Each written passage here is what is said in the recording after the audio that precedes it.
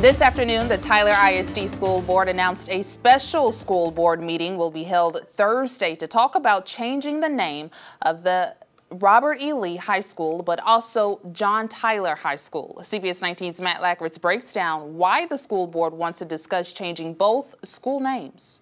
Much of the discussion around Tyler changing the name of its schools has focused on changing Robert E. Lee and less about changing John Tyler.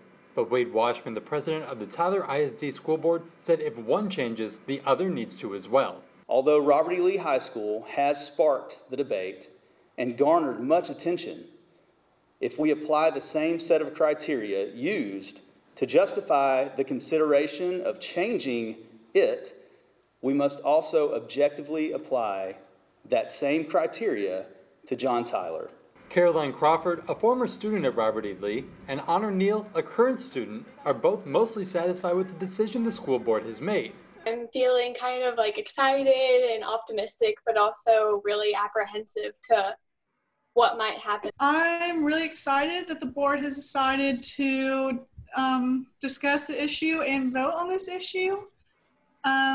However, I didn't hear any mention of the bias training that we've really been pushing. Washman added the voices of Earl Campbell, Kevin Eltief, and all the local leaders who have supported the school board addressing the controversy led to them creating Thursday's special meeting to solely discuss the names of the schools. The decision to address both high schools has everything to do with objectivity and unity, which is why I'm requesting a vote on both schools at the same time. Crawford says changing the names of the schools will just be the start, and once changed, a larger conversation can begin in the city. And I hope that it doesn't end with just putting new names on buildings, and it begins a more in-depth look and a culture change through the whole district. We've got you covered, East Texas. Matt Lackritz, CBS 19.